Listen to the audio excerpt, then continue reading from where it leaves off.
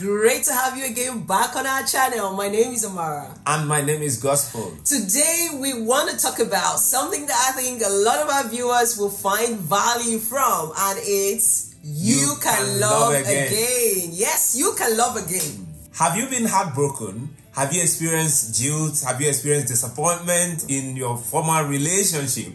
This is for you. We believe you can love again. Yes, a lot of people go through varied relationship breakdown at some point in their life. They've experienced this, and it either make them or break them. Now, unfortunately, some individuals have suffered a heartbreak in a number of ways, and they have allowed their experiences to define them. They've allowed their experiences to stifle, to inhibit their ability to love again. Have you had heartbreak before? You're putting me on the spot now. Yes, I think I have. I have, but the lessons we learn from those experiences are the key things we are talking about today.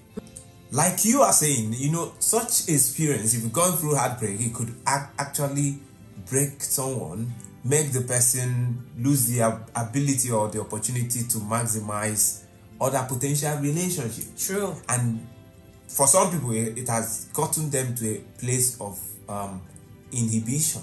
They're not making any movement, especially in terms of relationship. That's true. Yeah.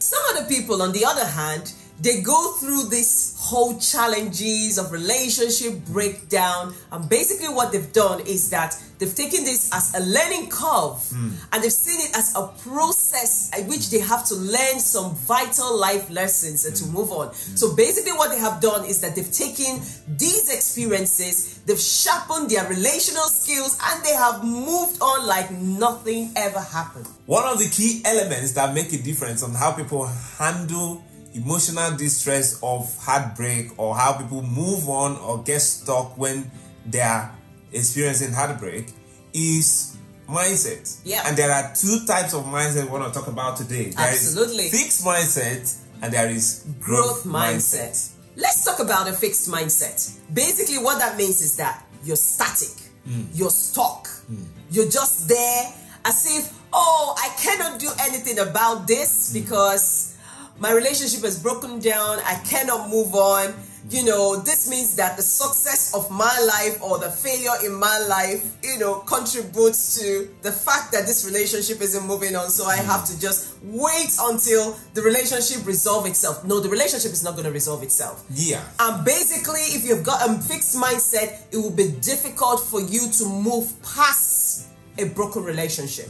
This means that if someone jilts you, if someone rejects you, if someone disappoints you, you're stuck on that experience. There is nothing you can do about it because in your mind, it's fixed. Yes, not just that it's fixed. A lot of people attribute the failure of their relationship to mean that they have failed. So it's a me problem. I know that there are a lot of factors that can contribute to a relationship breakdown. But if you've got a fixed mindset in the sense that my relationship isn't moving on or my relationship is broken down because of me, then that's likely to be a problem because you are not learning the lesson that you know life is presenting before you, and then you will not be able to navigate that difficult spot, that difficult circumstance, that difficult challenge.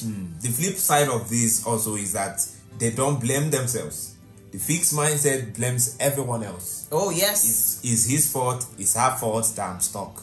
It's his fault, it's her stuck that it's his fault, it's her fault that I'm shattered. And there is nothing I can do about it. The fact is that there is always something to be done about a challenging situation. It all depends on the mindset. There are a number of things to highlight here, especially with some people with a fixed mindset in a relationship. People with this sort of mindset do not believe in growth and learning through life experiences. Things happen in life. Stuff are, you know, challenges are being thrown at you, but it's all about gleaning the value, gleaning the lessons from these life challenges and moving on from those. Some people with this mindset believe that the action of one gender represents the action of all gender. That's why you see things like, for instance, if you're in a relationship with a lady and she cheats on you, you decide that all ladies are cheats. Yeah, they or cheat. all men are cheats. Or it flips like the man. Yeah, you think. Or they are not. All men are dishonest. Yes. You know.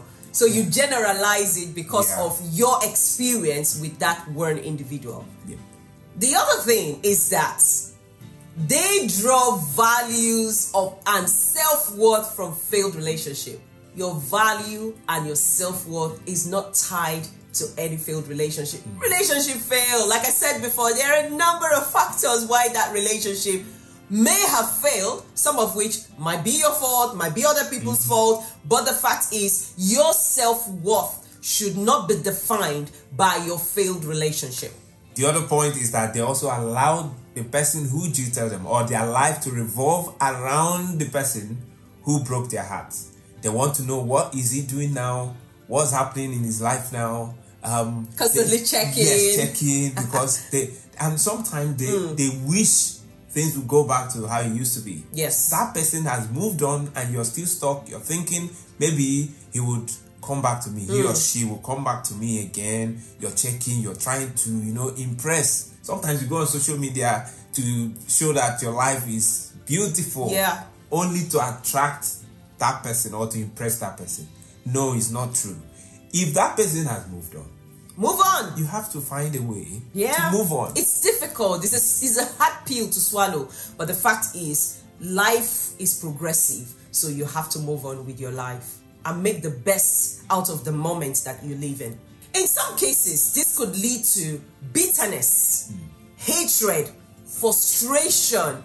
In fact, sometimes even wishing that that person who left would come back. It's not always the case.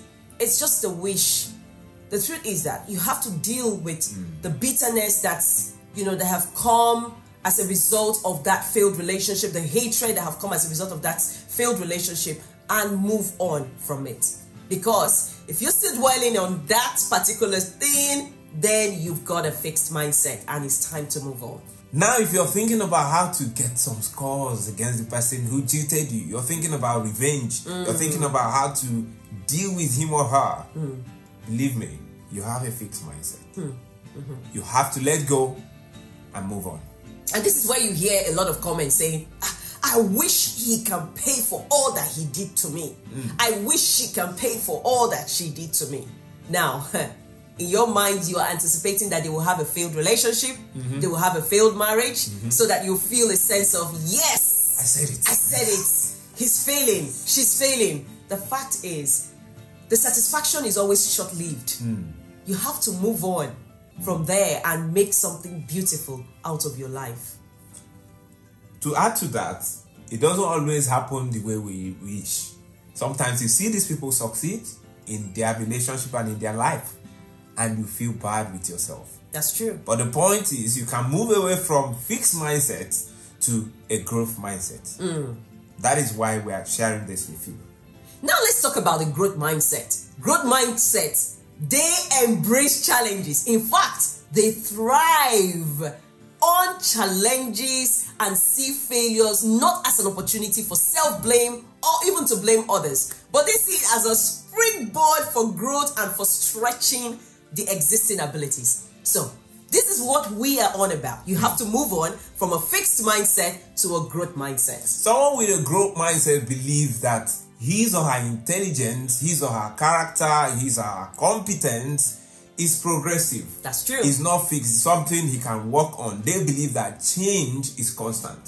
So as long as you live and you make effort to develop yourself and to learn from life experiences, you will definitely become better and better. Someone with a growth mindset, basically what that person does is they take a rain check, inward assessment, a reflection on what's my role? How have I contributed to this failed relationship, to this broken relationship? And they try to reflect on their position and what they have done to enable that relationship, go in the direction it went. Someone with a growth mindset also highlight the lessons to be learned from the experience, and they think about what they would do differently if given similar opportunity. Someone else with a growth mindset again would say there's more to life. It's fantastic to have a loving relationship, but if I don't have a loving relationship, is that all there is to life? There is more. I live for something more. I can do more. And they see life from a more bigger perspective, rather than just looking at the fact that my life is bad, my world is sad because I have a failed relationship. So they seek out a purpose that is bigger than them. They look forward to the future knowing that the best is yet to come. The best relationship is yet to come. The best person is yet to come. So they don't get stuck in where they are. They move on, having a positive perspective to life, knowing that, you missed that opportunity. There is always more opportunities for better relationship ahead. They also realize that, look, my relationship does not define me. I don't even know how to break down this, right? Your relationship does not define you. And I think somebody out there needs to hear this, because a lot of people say, oh, they draw a lot of value from their relationship. It's okay to have that, but it's not the end of the world. It is, what are you? Who are you? What has God made you to be? That is what really should define you, and not the relationship. And someone with a growth mindset, which we believe you have to become, finds whatever happened in the past as a closed door, a closed system. That's in the past. And they look towards the future with positive mindset to love and love and love again. Someone with a growth mindset will not shield the pain of the previous relationship. But you know what they do? They actually suffer the pain with the right attitude. They say, you know what? There are lessons to be learned from this failed relationship. And then they move on from there. One other point I want to state about growth mindset is that such people do not categorize the opposite sex based on their narrow-minded experience. They look at it from a broader perspective, that if someone jilted me, that does not mean every other person will be the same. If someone disappointed or betrayed me, it doesn't mean the rest of the people are the same. All men are not cheats. All women do not disappoint. Another thing about someone with a growth mindset, they refuse to empower the offender through negative emotions. You're angry, revenge, bitterness. No, you have to own it. Do not relinquish power to the offender by, being angry. Yeah, you can be angry for a short period, but it shouldn't be long-lived. People with growth mindset recognize that emotional healing may not be automatic. In fact, it's not automatic. It is progressive. So what do? They take it on, do whatever they can to get healed. They read books, talk to people, meet with counselors, whatever they can to get healed, because they don't want their emotional experience to fester in their new relationship. Because when they don't get healed, that could impact their ability to love again. In summary, what we are saying is that do not let what has happened to you define you. Look inwardly and ask yourself, what are the opportunities that are there for me to be a better person and to move on past these experiences? Develop a growth mindset. All men and women are not the same, and do not allow your previous experiences to define your future. Even if you're married and you're disappointed within the context of your marriage, and you're thinking, this woman is bad, this man is my problem, please, you can also develop a growth mindset. Even if you've been disappointed, you've gone through divorce and you're stuck in it, no way. You can grow, you can become better, you can look at life from a positive point of view and love again. Don't let your past get you in a fix. You can love again. We have experienced heartbreak many years ago as singles, but look at us today. We loved again, and we are loving and loving again. You too can love again. Yes, that's true. Now, if you're new to our channel, please do not forget, hit the subscribe button, turn on the notification bell so you know when we put content out. Now you've watched this video right up to this point. Are there ways that you think that someone who have gone through a heartbreak can develop a growth mindset? Maybe we haven't quite captured everything. Please could you share in the comment section below and let us know. It's always a joy to have you all join us. And on to the next episode. It's goodbye from us. Bye.